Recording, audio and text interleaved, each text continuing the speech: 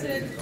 I'm Susan Traversa, the Provost and Senior Vice President, and this is the third lecture in our inaugural Scholarship Lecture Series, a special series of featured lectures by distinguished faculty to celebrate this first year of Prof. Strikwerda's presidency. This evening we'll hear from Carl, but just as a sort of early advertisement, on February 22nd, I hope you'll come back to that Tuesday evening here in the same location to hear Carmen Saraceno, who is a professor in our English department and creative writer, speak to us on life, point blank, war as a metaphor for ordinary life.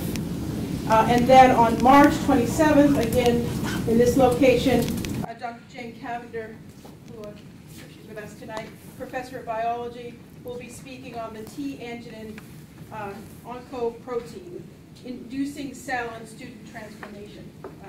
So please look forward to those lectures. It is my pleasure also tonight to introduce President Strikwerda. Over the last 6 months, I think we've done this a number of times, and I think at this point, at least on campus, Carl doesn't need an introduction. However, tonight he speaks to us not as necessarily as the president of the institution, but as a member of the faculty and as a distinguished scholar in his field. President Strikwerda is a specialist in modern European history and the history of internationalization. He's the author of 3 books and numerous articles, and as a longtime faculty member at the University of Kansas, he established the European Studies program, a minor in conflict and peace studies, as well as a program on indigenous nation studies. He speaks to us tonight about the history of globalization, and as you've seen probably in the blurb on the talk, one of the things he's going to alert us to is that oftentimes we find that what many of us think is so very new, if you're a good historian, as President Strikwerda is, there's usually some trace of that in the past that we can learn from. I think we will hear tonight, though, that the argument is not that history repeats itself, but that we can learn much more about the present by knowing more about the past. And so Carl and I often don't have much time to talk about history in our work together, but it's a great pleasure to be here as a member of the faculty and a scholar in your field. Thank you.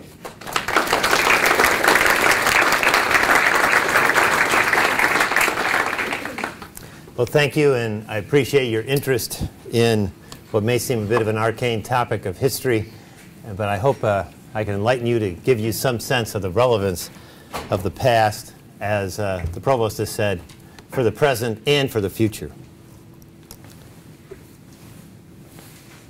There are times in history when one has an uncanny sense that we have been here before. We may be in one of those times. The last 2.5 centuries have been remarkable for how much the world has changed. The Industrial Revolution, democracy, electronic communications, the separation between religion and politics, all of these are things that did not exist only a few generations ago. Consequently, we usually focus on how new everything is.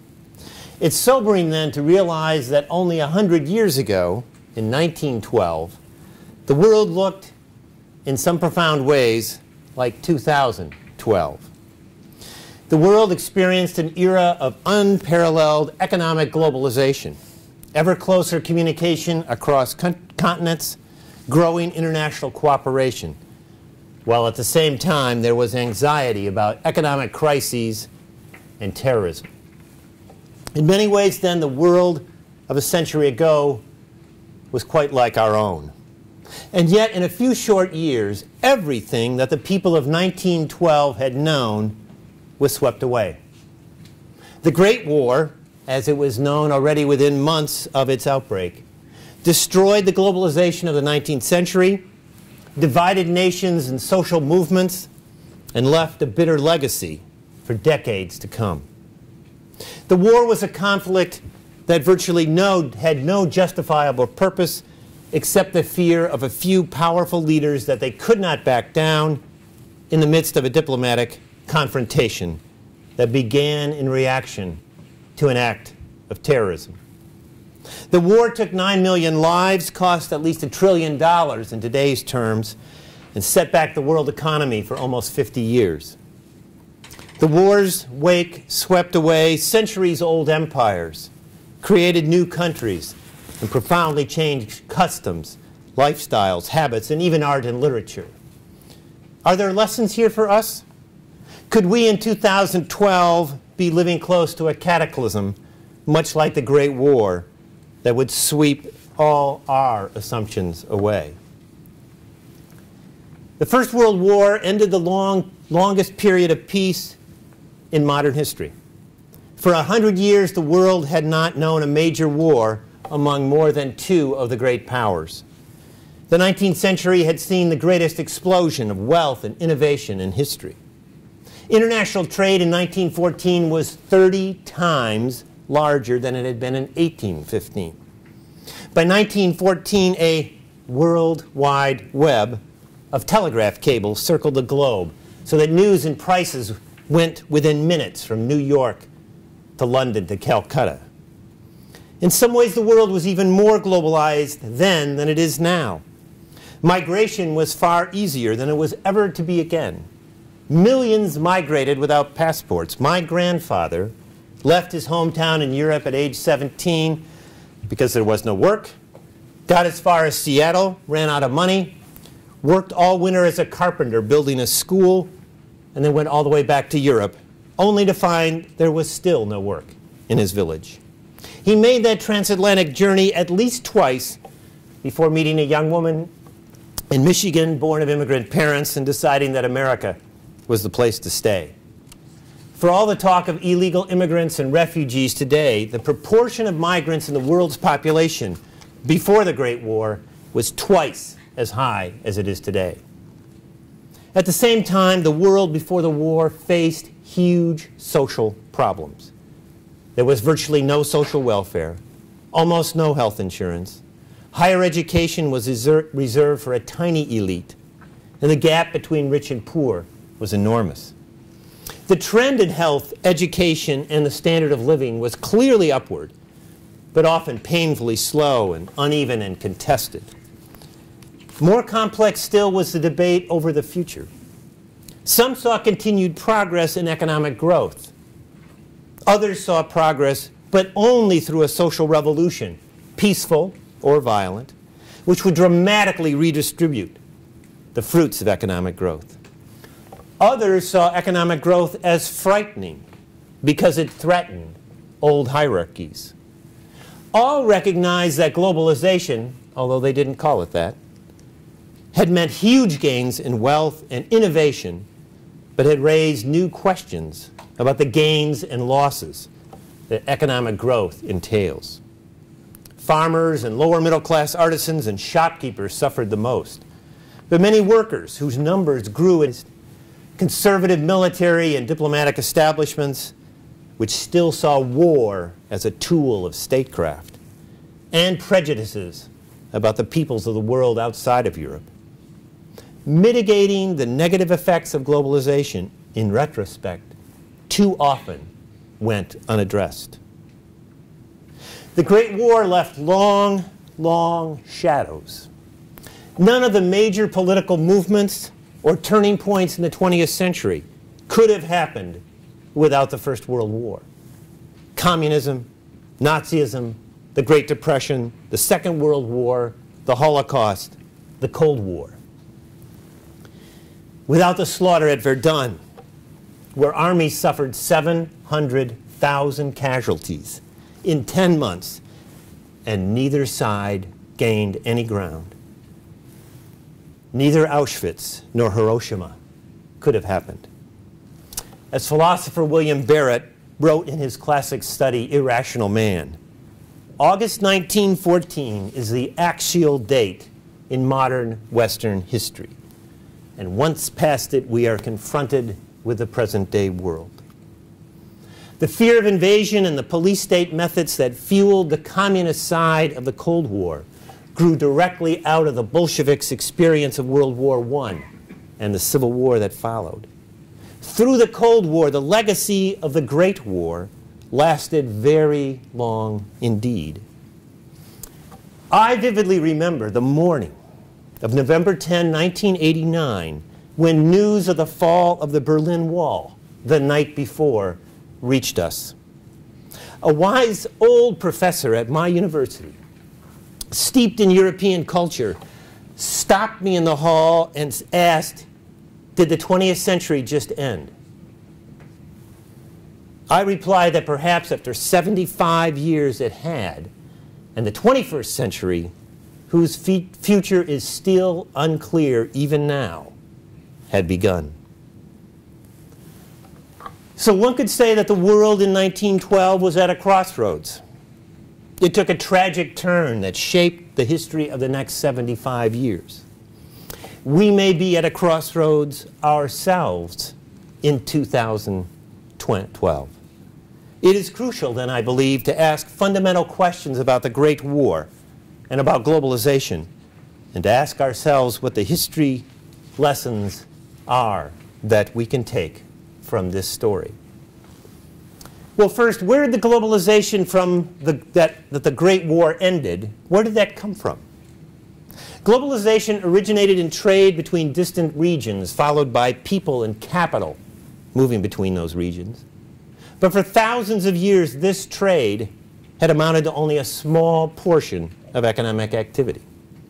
What held trade back was, first of all, a lack of technology, and second, poor organization, or more specifically, underdeveloped markets. While the discovery of the New World and of direct trade routes between Europe and Asia allowed trade to grow substantially, it was the Industrial Revolution that fueled globalization. Steam, coal, electricity, gas, oil, plastics, trains, automobiles, the telephone, scientific agriculture, all of these represent breakthroughs in technology that fueled the economic growth of the last 2 centuries and propelled globalization forward. Political revolutions usually happen and are over. The Industrial Revolution is still going on. Whereas for centuries, economic growth was incremental or didn't happen at all, today we live with the assumption that annual growth is the norm. And for most of the last 200 years, it has been. Technology provided only one part of the impetus towards globalization. It was, if you will, a necessary but not sufficient cause. Equally important was the expansion of markets and new forms of organization. Before the 19th century, there was little sense that the economy was a complex system with its own rules, which had to be supported to grow on its own. The revolution in economic ideas and organization of the 19th century was to see that the best way to have a strong government was to have a strong economy, first of all, supported by government action like railroads and education, but not controlled by the government. One part of this revolution was the reduction in tariffs, so-called free trade. But governments also liberated migration, dismantled barriers to professions. And at the same time, there was a huge increase in government work in areas such as creating corporations, allowing for stock exchanges, and creating the whole body of patent law, rights of way, and currency controls. Capping off this growth of economic government regulation inside economies were intergovernmental agreements which made the world economy possible. Between 1840 and 1914, European countries created over 30 international organizations to regulate the post office, ocean travel, telegraph lines, migration, family reunification. Winston Churchill, not famous in his later career for starry-eyed idealism, in 1908 declared, "With every year that passes over the globe, with every improvement in communication, the unity of the civilized world and the interrelation and interdependence of all civilized communities is being steadily and irresistibly advanced. The European arrangement, which the free trader looks forward to, is a cooperative commonwealth, a great banding together of all the peoples of the empire, of Europe, of Christendom, and ultimately the world." International finance was a third key to the international economy of the 19th century. The stability of the British pound and agreements between banks created a high degree of security for international lenders and investors. Ron Paul notwithstanding, the gold standard by itself did not provide international financial stability. The gold standard existed because there was international financial stability made possible by a very restricted international monetary regime which functioned only within a narrow band and depended on interbank cooperation. Well, second, what effects did this first era of globalization have on the world? The profits from industrialization and international monetary stability led to a veritable explosion of foreign investment. British foreign investment quadrupled between 1854 and 1874, and then quadrupled again by 1913. The late 19th century was remarkable in that European investors could choose between virtually all the countries of the world as a place to put their savings. Do you remember that scene in Mary Poppins where the little boy is coaxed to invest his pence? That was based on something. Railroads in China competed with streetcar companies in Uruguay that competed with grain elevators in Russia. Combined with migration, the effect of investment was to begin to even out the great gaps between the most industrialized countries and the less industrialized countries. The years before 1914 also saw the first surge of growth in Latin America, Asia, and Africa that moved them closer to Europe and North America rather than farther away. By 1903, the British jurist Lord Bryce could write, "It's hardly too much to say that for economic purposes, all mankind is fast becoming one people." J.G. Bartholomew, editor of the Atlas of the World's Commerce, could write, "At no period in the world's history has there been commercial expansion of such stupendous growth as at the beginning of this 20th century. Every year new lands are being exploited and new regions open to commerce. Everywhere the old is giving way to the new, the barriers of ancient civilizations are breaking down. The centers of trade are changing and will continue to change as long as this great development advances. Such an expansion means not only penetration into new lands, but the growth of an intellectual conception of the world as a whole, involving the expansion of our economic, political, and social horizon." That was written in 1907. Sounds a little like Thomas Friedman, right? The cultural impact of the New World economy was even more profound. The tragedy of the 19th century was that so much of the transfer of ideas, technology, and economic innovation outside of Europe came through imperialism. Even in the lands which Europeans didn't conquer, Ottoman Turkey, Iran, Thailand, Japan, China, Europeans and sometimes Americans acted unilaterally and aggressively. Ironically, while European nations came to compete with each other in great power politics on a worldwide scale, they also came increasingly to try to define themselves as one white race in opposition to a yellow or Oriental or a black African race. The British biologist Karl Pearson in 1900 proclaimed that there is a struggle of race against race and of nation against nation. In the early days of that struggle, it was a bland, unconscious struggle of barbaric tribes. At the present day, in the case of the civilized white man, it has become more and more the conscious, carefully directed attempt of a nation to fit itself into a constantly changing environment. Those opposed to Western dominance in Asia and Africa saw things differently. They denounced imperialism but sought to use Western techniques to prevent being conquered or controlled. The Islamic reformer Jamal al-Din al-Afghani, active in Afghanistan, Egypt, India, and Turkey, argued that European dominance was due to science, which other societies could adapt. If someone looks deeply into the question, wrote Afghani, he will see that science rules the world. The Europeans have now put their hands on every part of the world. The English have grabbed Afghanistan. The French have grabbed Tunisia. In reality, this usurpation, aggression, and conquest has not come from the French or the English. Rather, it is science that everywhere manifests its greatness and power. One of the leading modernizers of the Meiji era in Japan, Fukuzawa Yukichi, in 1874 justified adopting the West's commitment to progress in order to save his country from losing its independence and identity. This is Fukuzawa. Min's sights are now being reset on the goal of elevating Japanese civilization to parity with the West, or even surpassing it. Since Western civilization is even now in a process of transition and progress day by day, month by month, we Japanese must keep pace with it without abating our efforts.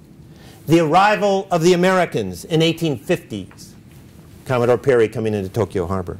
The arrival of the Americans in the 1850s has, as it were, kindled a fire in our people's hearts. Now that it is ablaze, it can never be extinguished. The tragic lesson of Western imperialism was that the West had to be resisted through militarism. Modernization was not only essential to resist the West. One could only be independent, modern, if you will, if one conquered others. In the most influential popular essay on politics of the Meiji era, Nikai Choman's wonderfully titled, listen, A Discourse by Three Drunkards on Government. Whoever said the Japanese don't have a sense of humor. A Discourse by Three Drunkards on Government. In this essay, Choman's fictional Mr. Champion, who represents what Japan must do, tells his more liberal opponent, the gentleman of Western learning, that Japan had to imitate the military strength of the West. Unless we build up the number of soldiers and battleships and increase our nation's wealth and enlarge our land, we may perish. This is the simple logic of arithmetic. Haven't you learned from the examples of Burma and Poland? In other words, Japan had to avoid the fate of lands conquered by the British and the Russians. To those outside of Europe, European militarism was clear. The question emerges why the many within Europe who saw the militarism leading to war did not do more to stop it. Why then did the Great War break out? And why didn't people try to prevent war? The outbreak of the First World War has often been blamed on nationalism. The enthusiastic, flag-waving crowds marching through the streets of Berlin and Paris in August 1914 would seem to indicate that national feeling played a major role. Nationalism indeed grew over the 19th century. The age when national anthems, flags, patriotic textbooks, and national histories all appeared for the first time.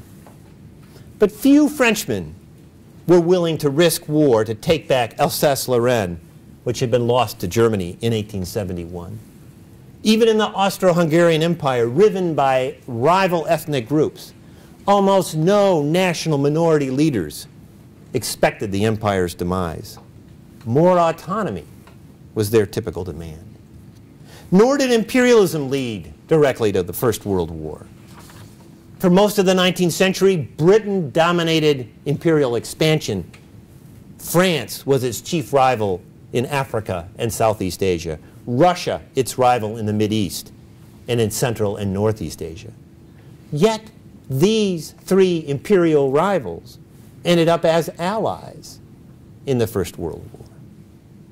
The First World War, I would argue, is better understood as a huge backlash against the forces unleashed by globalization.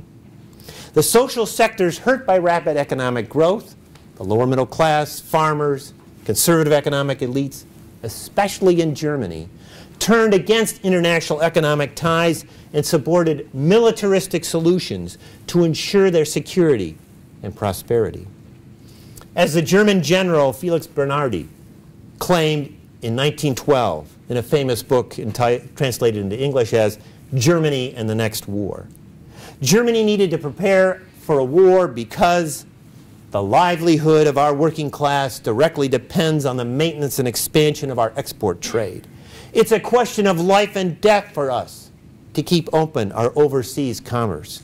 we cannot reject the possibility that a state, under the necessity of providing remunerative work for its population, may be driven to war. Tragically, backed even by brilliant intellectuals such as the sociologist Max Weber, Germany's leaders built up a battle fleet whose only use could be for a war with Britain, picked quarrels with France and Russia, and encouraged their allies in Austria-Hungary to opt for military means to escape dealing with their empire's domestic problems. Germany's leaders hoped that they would emerge from a quick, decisive war with an impregnable position in Europe, able to gain more colonies and spheres of influence around the world. In fact, rather than improving their position in the world economy, they destroyed the world economy. Or rather, both sides did in the course of an all-out war. Both sides expropriated each other's property, cut off trade and finance, arrested each other's citizens, and banned each other's goods. What about those who desperately wanted peace? The peace activists before the war, to whom we owe today's Nobel Peace Prize, have often been portrayed as hopeless idealists out of touch with reality. In fact, since then, many of their ideas have been put successfully into practice in the United Nations, international peacekeeping and mediation, and the International Court of Justice. It's odd to indict the peace activists for a lack of realism when the military and diplomatic leaders of Europe were almost to a man, and they were all men, were completely naive about the impact of the new weapons, the advantage of the defensive over the offensive in combat, and the effects of industrialized warfare. The real weakness of the peace movement was that they saw war as something that arose out of disputes, that one or more of the great powers would deliberately attack another in order to improve their economic, military, or diplomatic position, was something that they did not comprehend. The peace movement, too, wanted to transcend diplomacy, not work with it, with the result that peace activists had often few practical policies to urge on statesmen in specific crises. The peace movement has learned volumes since the debacle of the Great War. What is more striking is that, as we know from the case of the Iraq War, the lack of press and legislative oversight on matters of peace and war is still only barely better than was the case in 1914. Why, after the war, didn't globalization get started again for almost 75 years? The Great War undid almost all the foundation on which 19th century globalization had depended. In place of relatively free trade, tariffs increased dramatically. Between 1913 and 1931 in Europe, for example, they went from 14 to 25%. Huge reparations owed by Germany to the Allies, and nearly equally huge debts owed by the Allies to the United States made it difficult for countries to practice the kind of interbank cooperation which had been essential before the war. Governments never allowed migration to flow as freely as before. The United States, for example, imposed the Quotas Act of 1924, an agreement hailed by the Los Angeles Times as, quote, a Nordic victory. The Quotas Act cut migration from Eastern and Southern Europe to a trickle, even though there were millions of underemployed peasants and workers there who wanted to migrate. After the war, too, the Allied countries focused more narrowly on trade and investments in their own colonies. It was actually the post-World War I era, post-war, that was the real era of imperialism, at least in an economic sense. France, Britain, Belgium, and the Netherlands turned more to bilateral trade with their own colonies, away from multilateral trade. The effects of this were long-lasting. As late as 1992, 95% of the exports from Africa and South Asia went to countries outside of their own regions, overwhelmingly to Europe. More importantly, there was a failure of international leadership. Before 1914, Great Britain, supported by France, had helped keep the international financial system afloat by maintaining the pound sterling at a stable rate of exchange, the so-called gold standard, leading loan efforts between the major banks, and serving always as an open market for goods. Now, Great Britain, having lost 750,000 men and nearly bankrupted itself in World War I, was too weakened economically to do this. The United States had the economic strength, but we refused to play the role. The United States refused to negotiate inter-allied war debts until it was too late to make a difference.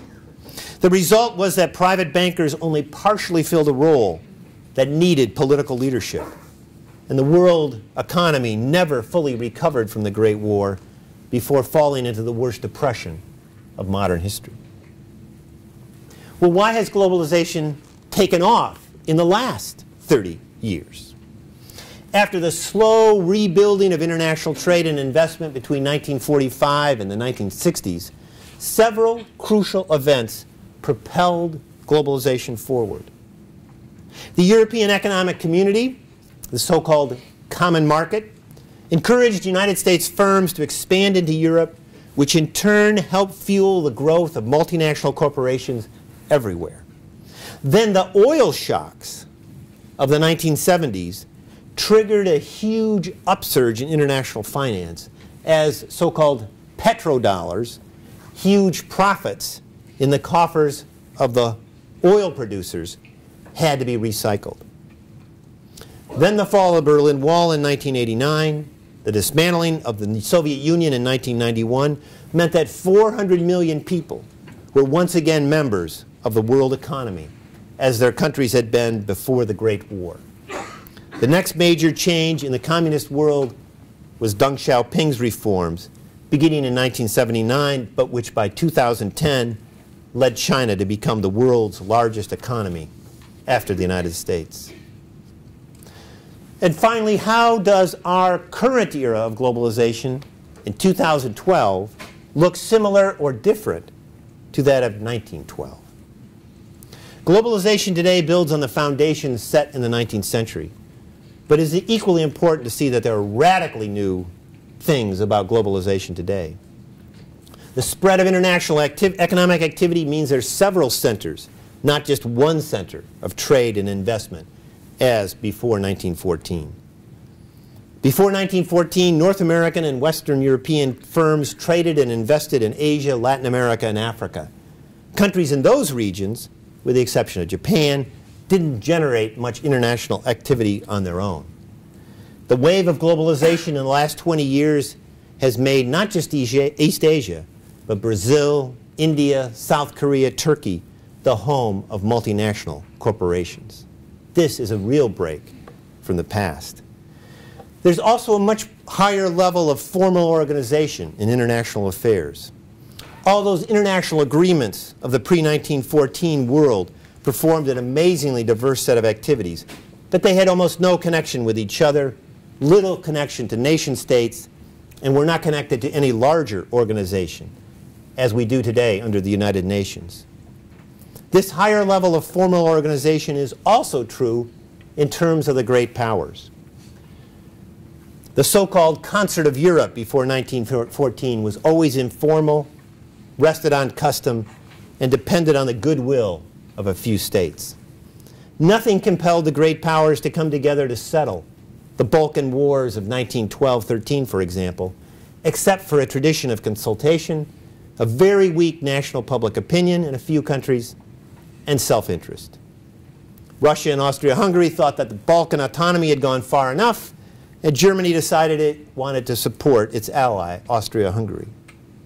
A few years later, in the fateful summer of 1914, Germany and Austria-Hungary decided differently and were free to do so with tragic consequences. Today, NATO, the US-Japanese alliance, the Security Council of the UN, and other organizations are much more able to mediate between other countries to negotiate and settle conflicts. For all their failures, these alliances and security arrangements still make for a more stable world than what existed before 1914. What is more, the major industrial powers recognize at least a bit that international political cooperation is a requisite for international economic stability. The G7, now become the G20, represents a recognition between political and economic realms that simply had never existed until recently. Similarly, the sheer scale of non-governmental organizations is a major breakthrough by comparison with earlier eras. International social movements were a novelty in the late 19th century. Today, NGOs are one of the major ways governments and the UN actually carry out their work in countries such as Bosnia, Afghanistan, Sudan, and Cambodia. If the total budgets of all non-governmental organizations in the world were considered as one, and compared to the gross national product of the various countries of the world, the NGO sector would rank as the 6th largest economy in the world, with an estimated budget of $1.5 trillion. What lessons can we take from the past for our present and the future? First, globalization is not inevitable, no matter how powerful a force it may be. It depends on peace, international cooperation, and financial stability. If these were to weaken, globalization could end. If our current economic crisis were to be combined with a major international conflict, 2033 might look like 1933. Second, a veneer of peace and prosperity can easily blind a generation to the latent power held by governments in their midst and the lurking problems within society that defy easy solutions. Governments still hold tremendous power over their populations despite globalization, power that is usually unquestioned and which they can use for enormous good or ill.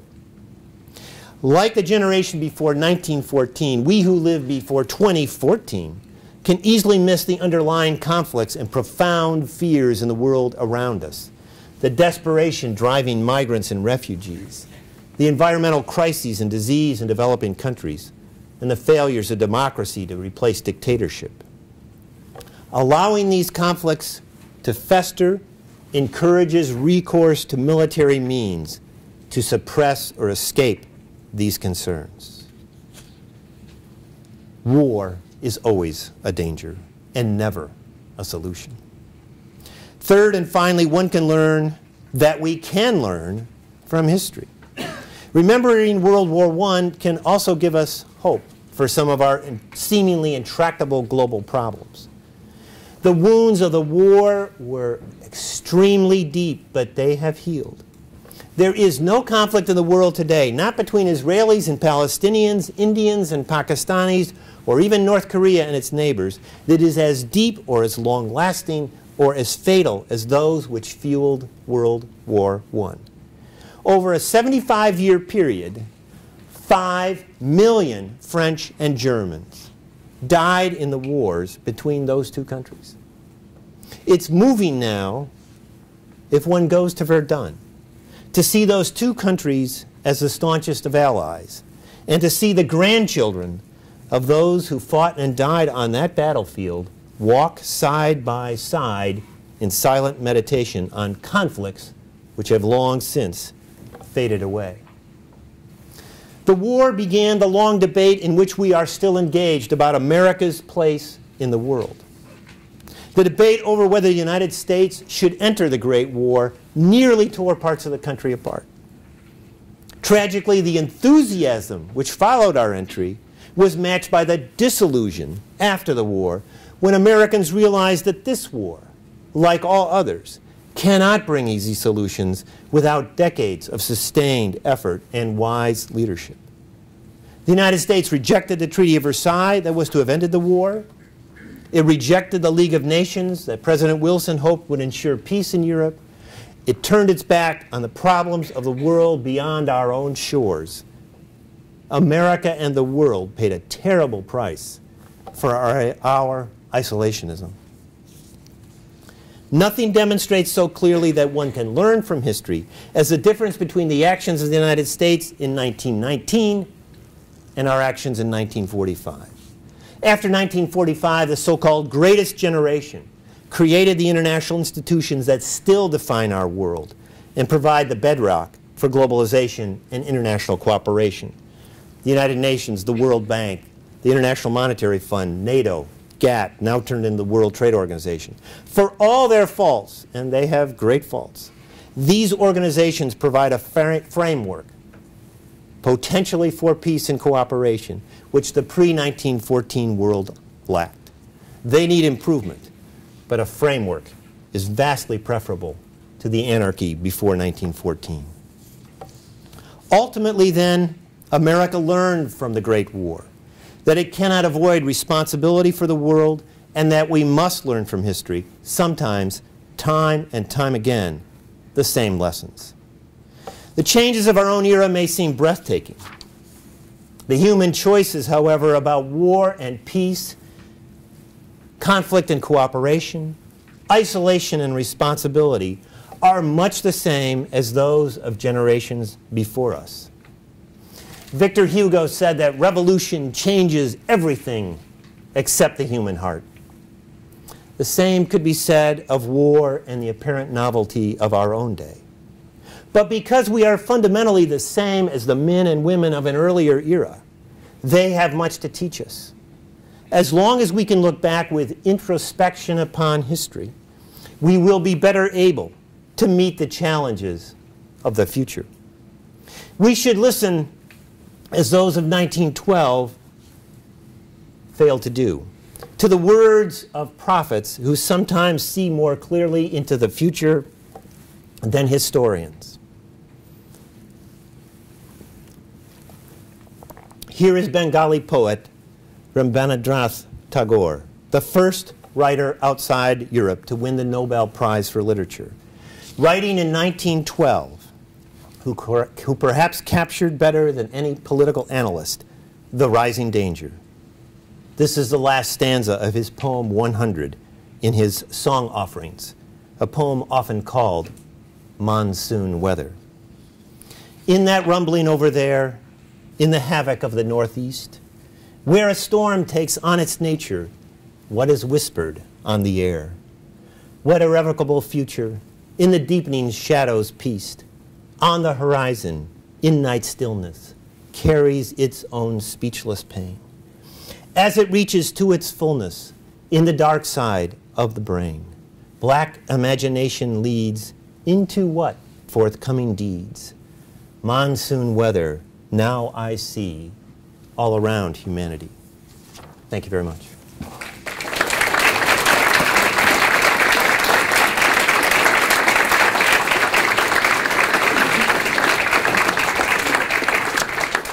We have time for questions. Oh, yeah. Thank you very much for this very engaging lecture that you have just given. And you have mentioned that you think that globalization is not inevitable. My question is, do you think that it is irreversible at this stage with the, I'm talking about the contemporary globalization, with the social media, with the internet, with converging consumption habits of all people around the world? Do you think that we are at a stage where globalization is becoming irreversible, even though, even if we have a financial instability, we have wars, we have other factors that you have mentioned? Do you think that we are hitting that point? That's a very good question. I think if you look back at what happened as a result of the First World War, you can see that, yes, certain things do not go away. I mean, unless, we have a nuclear holocaust or a comet hits us or something. But, certainly the infrastructure of steamship lines and telegraph lines, railroad lines, those things stayed. So there was, some degree of international economic activity that still stayed between countries.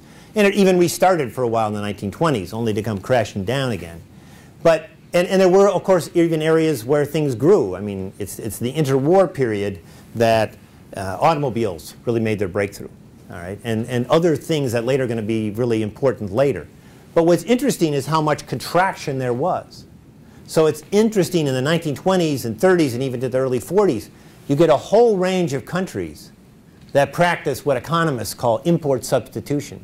They don't want to import things from other countries. They want to produce it themselves. They have big tariffs. Latin America, India, Turkey did this a lot, Iran. I mean, it's a very common, and in many ways, the Soviet Union, Nazi Germany, and the warlord Japan are all examples of that too. So given a still rising population, what's interesting is how much of the international activity didn't flow into the global economy. So I think that's, you know, looking into the future, we certainly would not lose the internet and lots of what connects the countries.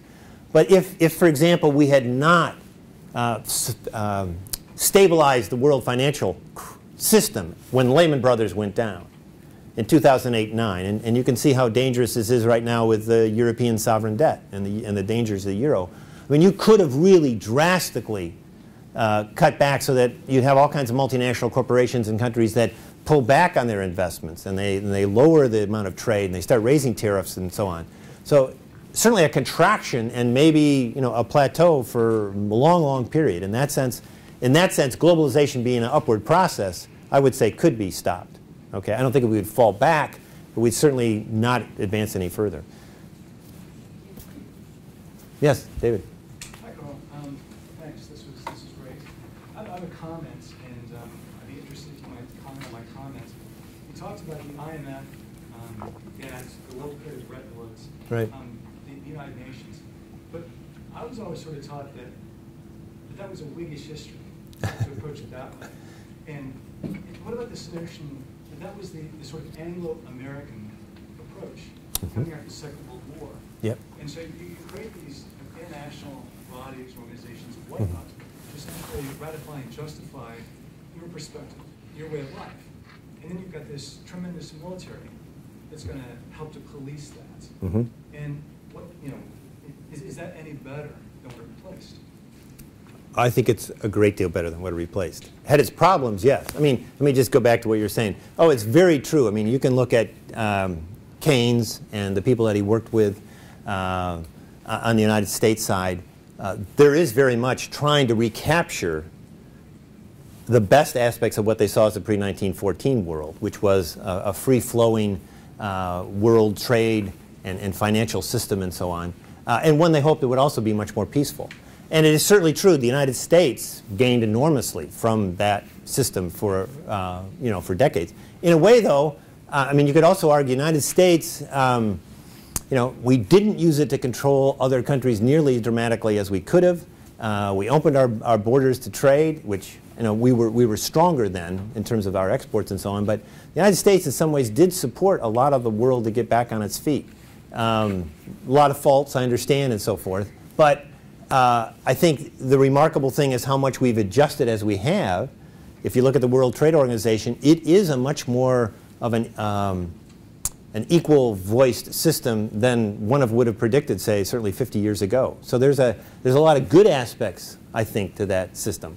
Faults, yes. I mean, it did run very much more for countries like the United States than it did for others, for quite a while.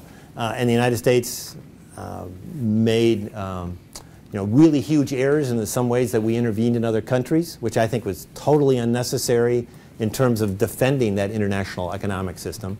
But I wouldn't say it's all a Whiggish history. I mean, I think there are ways in which, as opposed to the alternatives, which were, again, a sort of set of blocks in the world, which is what the best you could have seen in the 1920s or 30s, it was a huge advance. I don't think it adapted nearly as well as it could have.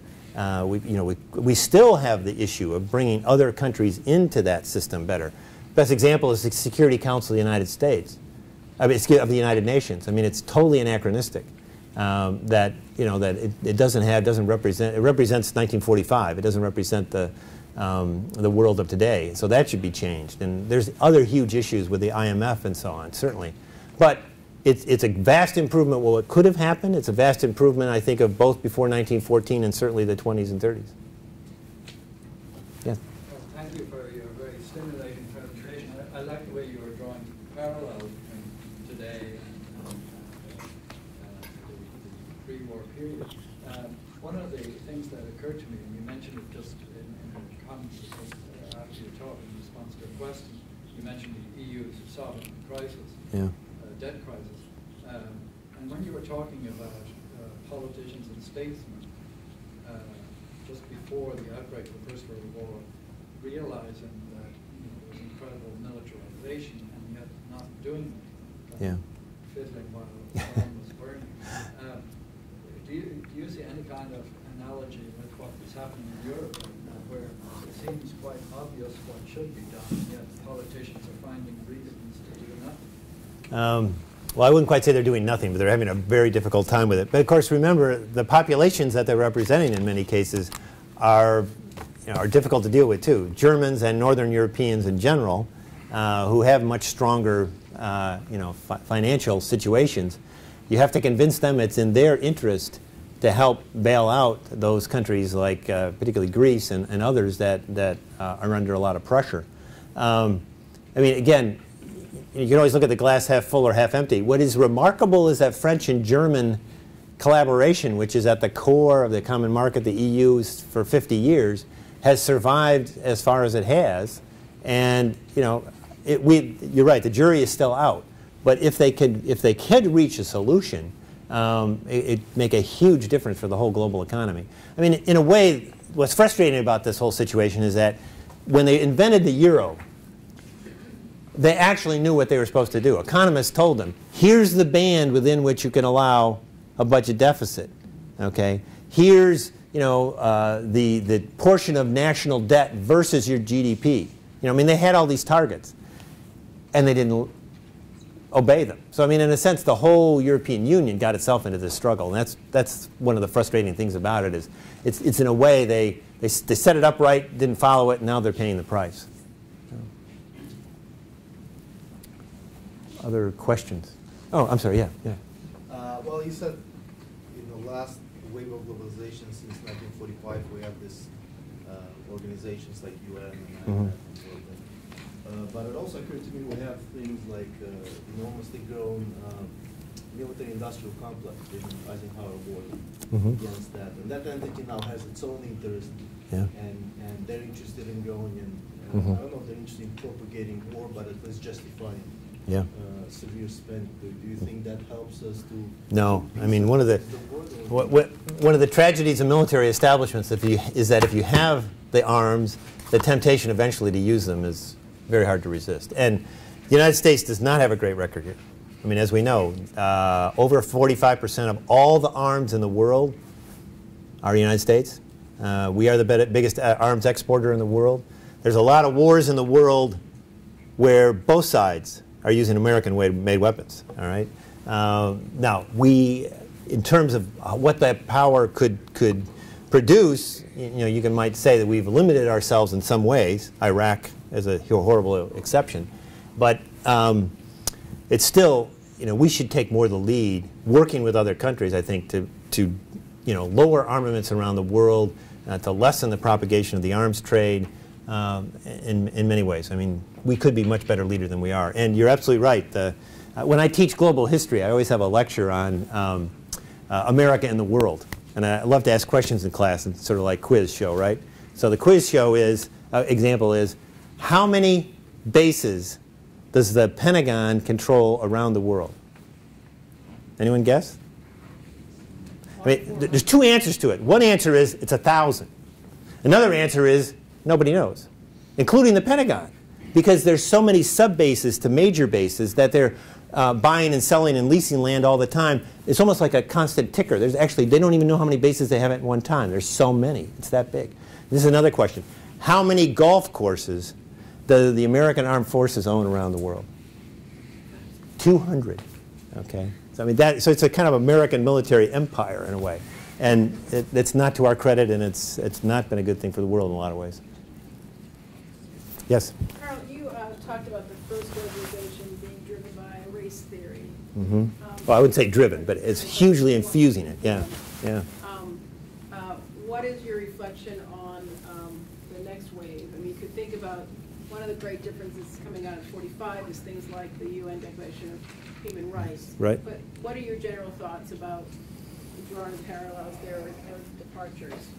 Well, I do think that things like the human rights movement and other initiatives that encourage understanding between peoples, particularly in the most recent era, between religions, interfaith cooperation and understanding, is hugely important.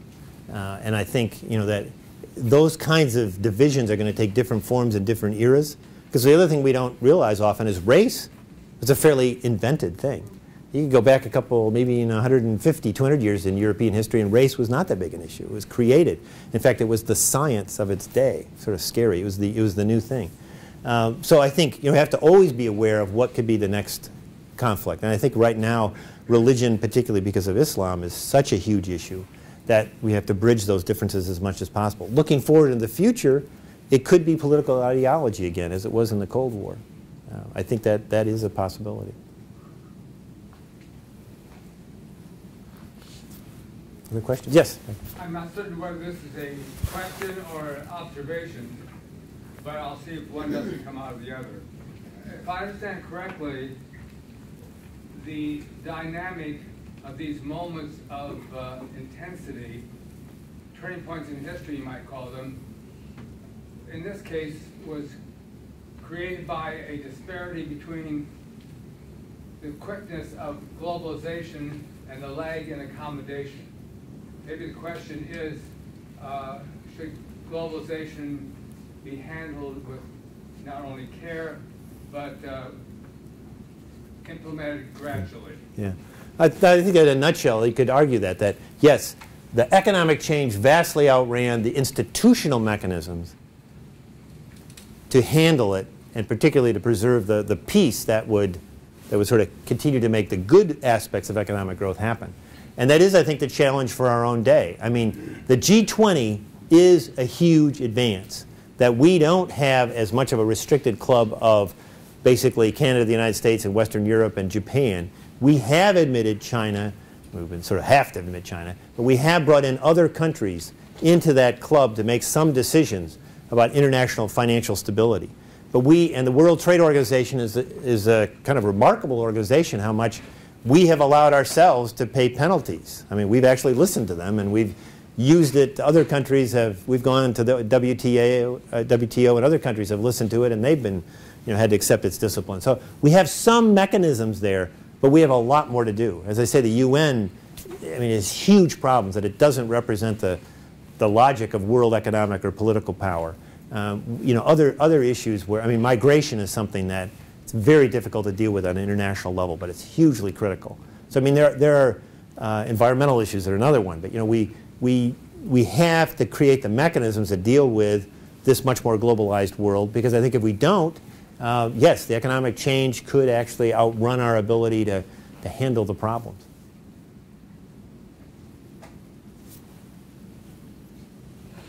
Well, thank you very much. We have a reception outside. Please stay and ask more questions. Please join me now, and thank you, President Strikwerda.